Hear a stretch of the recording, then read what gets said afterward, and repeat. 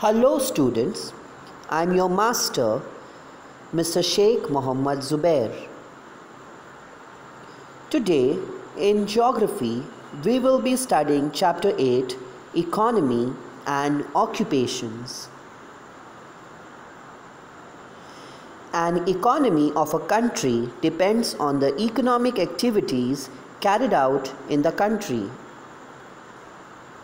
You have learnt that there are three types of economic activities in an economy. India has a higher national income than Brazil. Brazil is one of the world giants of mining, agriculture, and manufacturing, and it has a strong and rapidly growing service sector. On the other hand, India is still dependent on agriculture, though service sector is also increasing in India.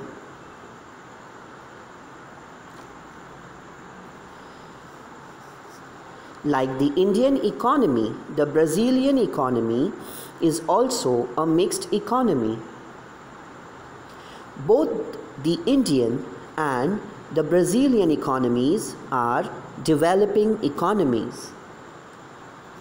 Their per capita incomes are very less as compared to the developed countries like the USA.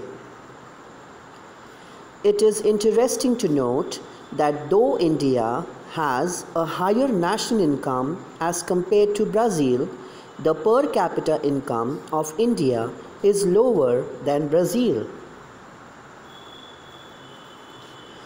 The United States is a developed country. The population of this country is well educated. This country has the strength of many patent modern technology and mechanical strength. This country is far ahead of Brazil and India in terms of national per capita income. India and Brazil are developing countries. These countries are progressing in the field of technological advancement, education, and industry. The national per capita income of the countries is low. India's per capita income seems to be even lower as India's size is very large. Now we will study about the agriculture in Brazil. In Brazil, agriculture is the main occupation of the people living in the highlands and coastal areas. Favorable climate and topography make it possible for growing a variety of crops. Rice,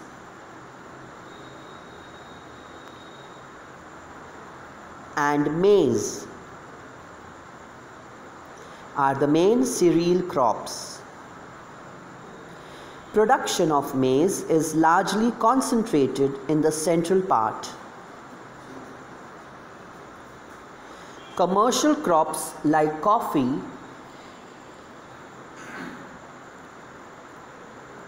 cocoa,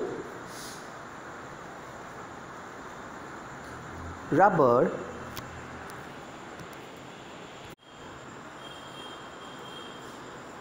soya bean,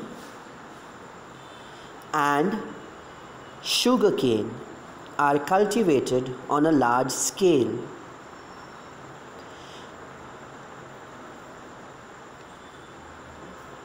Brazil is the largest exporter of coffee and soya bean in the world. The major states growing coffee are Minas Gerais and Sao Paulo. Besides these crops, production of fruits like bananas, pineapples, oranges, and other citrus fruits is also done. Cattle, sheep, and goats are also reared in the savanna grasslands in the south. Consequently, meat and dairy products are produced on a large scale. Mining.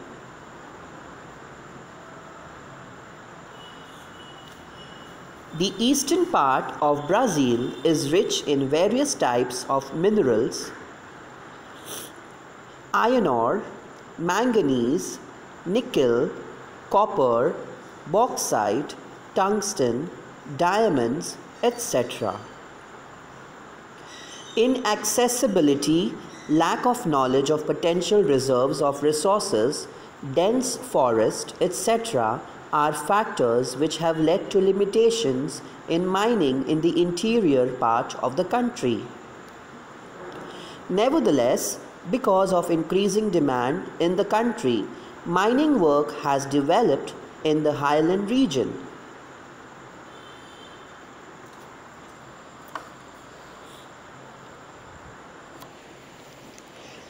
Let's learn about fishing.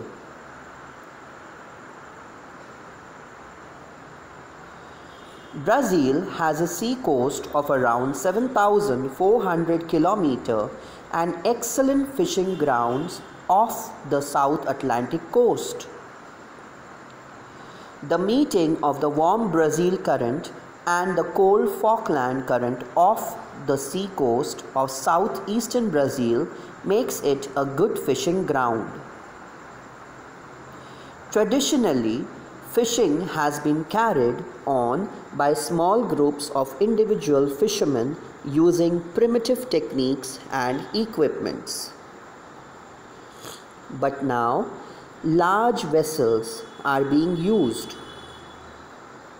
Swordfish, shrimp, lobsters, sardines are mainly caught.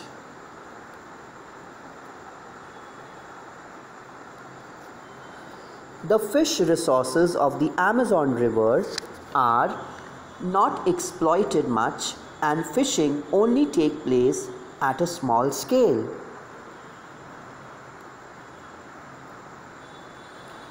Now we will study about agriculture in India.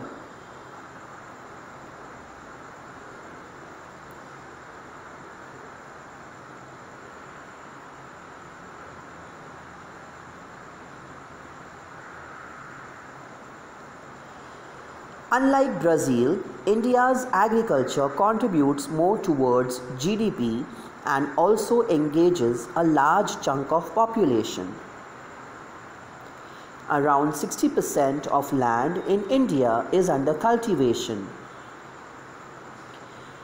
Its enormous expanse of level plains, rich soils, high percentage of cultivable land, wide climatic variety, long growing season, etc. provide a strong base to agriculture.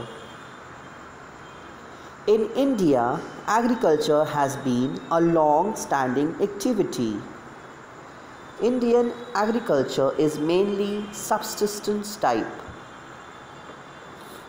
India produces crops like rice, wheat, maize, sorghum, and millets as major food crops. Plantation of tea, coffee, rubber, and cash crops like sugarcane, cotton, jute, etc. are also produced.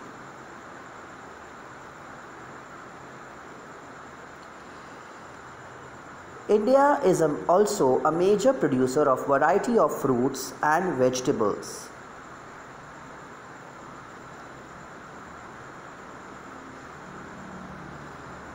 Let's learn about fishing in India. Let us see some pictures of different kind of breeds of fishes that are found in India. Sardines, mackerel, Bombay ducks, prawns, silver belly. These are some breeds of fishes that are found in India.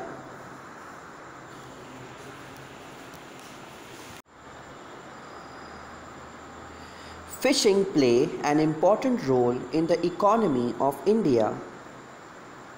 India is one of the largest producers of fish, both marine and inland. Fisheries help in augmenting means increasing food supply, generating employment, raising nutritional level, and earning foreign exchange.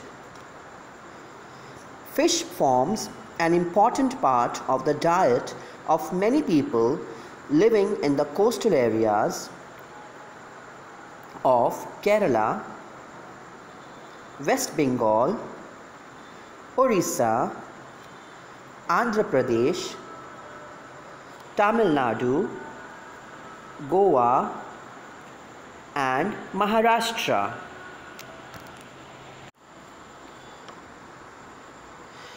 India has about 7,500 kilometers of coastline. Marine fishing accounting for about 40% of the total annual production of fish and being confined to coastal waters in the west from Kutch, Malabar coast to Coromandel coast in the east. Major fishes are sardines, mackerel, Bombay duck, that is bombil, and prawns. On the eastern coast, the important fish are horse mackerels, clupids, and silver bellies. Freshwater fishing is carried on in rivers, canal, irrigation channels, tanks, ponds, lakes, etc.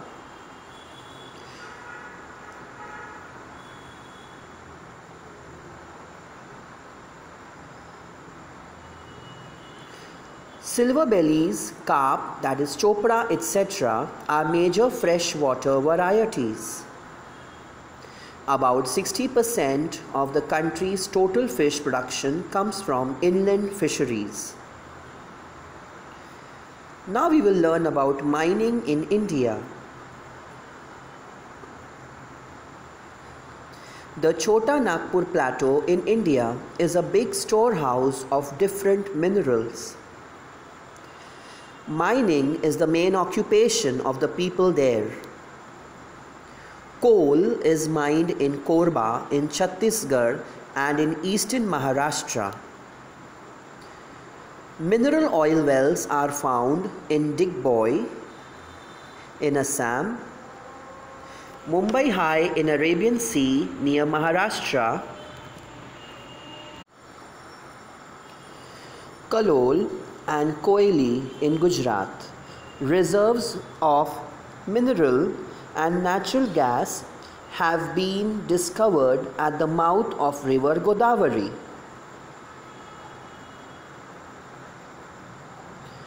Stones like marble are found in Rajasthan and Kadapa in Andhra Pradesh. Let's learn about the industries in Brazil. Major industries include iron and steel production, automobile assembly, petroleum processing, chemical production and cement making.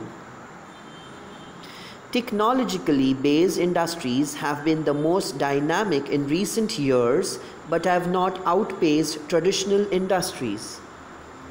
Similarly, food processing like sugar industries, cotton textiles, silk and woolen industries have developed well. Most large industry is concentrated in the south and southeast.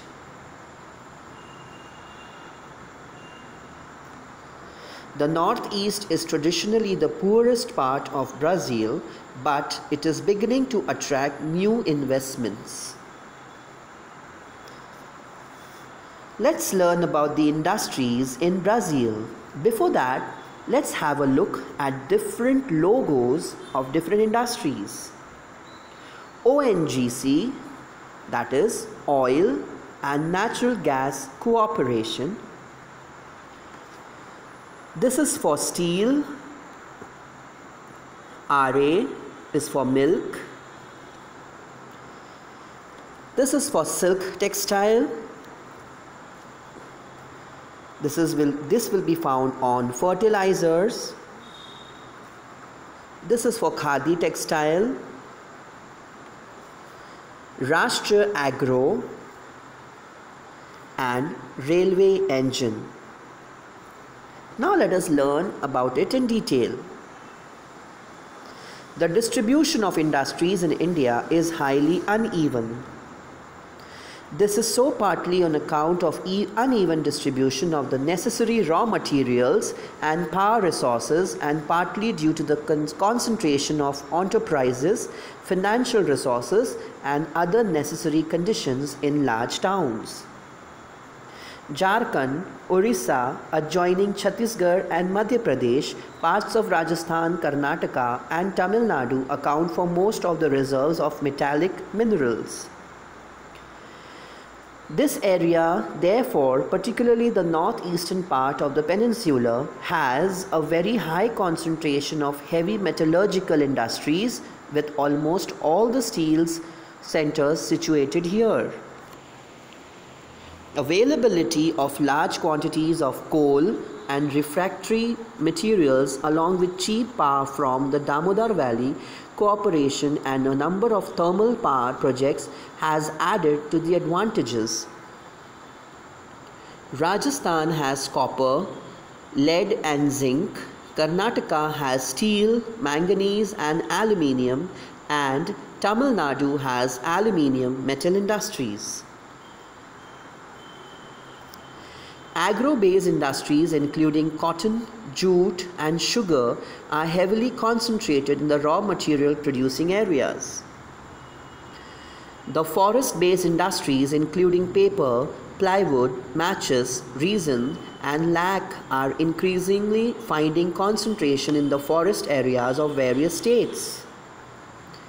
The coastal belt of Kerala has a heavy concentration of coir, copra and fish canning industries. Koili, Digboy, Noonmati and Bongaigaon refineries are situated close to the petroleum producing areas, and Mathura and Barauni refineries in the interior, away from the coast and oil producing areas. The distribution of cement industry is also highly conditioned by the availability of raw materials. Gujarat, Rajasthan and Tamil Nadu produce the bulk of salt in the country. Mechanical engineering, electricals, automobile, fertilizer and numerous consumer industries which show little bias for raw material have come up all over the country, with heavier concentration near the big cities. Lastly, we will learn about the trade in Brazil. Brazil mainly exports iron ore, coffee, cocoa, cotton, sugar, tobacco, oranges and bananas, while it imports machinery, chemical products, fertilizers, wheat, heavy vehicles, mineral oil and lubricants. Major trading partners are Germany, USA, Canada, Italy, Argentina and Saudi Arabia and India. Trade marks up about 25% of GDP.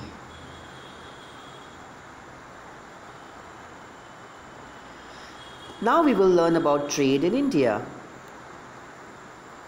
India mainly exports tea, mangoes, coffee, spices, leather and leather goods, iron ore, cotton and silk textiles, while it mainly imports petroleum, machines, pearls and precious stones, gold and silver, paper, medicines, etc. India's major trading partners are the UK, the USA, Germany, Japan, China, Russia, etc. Indian companies set up industrial centers all over Brazil and invested a lot of capital. The Indian companies have invested in such sectors as IT, pharmaceuticals, energy, agribusiness, mining, engineering, and auto sectors. Brazil's footprint in India is smaller but important. The Brazilian companies have invested in automobiles, IT, mining, energy, biofuels, footwear sectors in India. Children, this is a short exercise which you are supposed to answer in your own words and keep it ready before the school reopens. Once the school begins, the respective subject teachers will take your books for corrections. I hope by this presentation you have learned the chapter easily. Thank you, children, and God bless.